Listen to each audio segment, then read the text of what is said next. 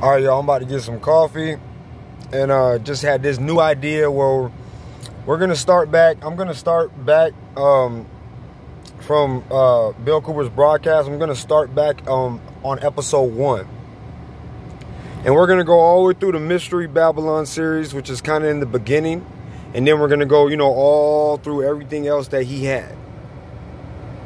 So everybody who hasn't got a fair chance to hear the truth, and they only get to hear opinions from cowards who speak about men who are dead and in the ground.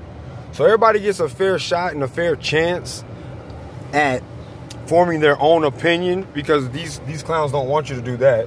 I'm going to start back, for those of you who don't really know Cooper's work and don't really know what he was talking about and what he was really into, and about the aliens and his whole so-called Freemasonry story. I'm going to start back at 1 so you can see how much people really know about their little aliens, about their little Bible, about being a real Christian, because they don't know it, and that's why they get mad and speak, because it's called a hit dog will holler.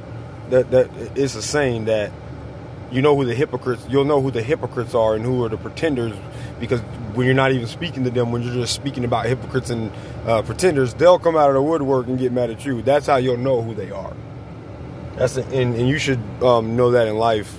You should use that in life. So we're gonna start back at episode 1, so you all can hear what so you guys who have all been reading their little comments and all that stuff, so you guys can hear what they're saying. I want you to soak all that in right now. I want you to soak every little bit of what these guys are claiming in right now, because we're going to start back at episode 1, and we're going to go all the way to, what was it, like 1,500 episodes? I think it was like, I know there's over 1,500 episodes.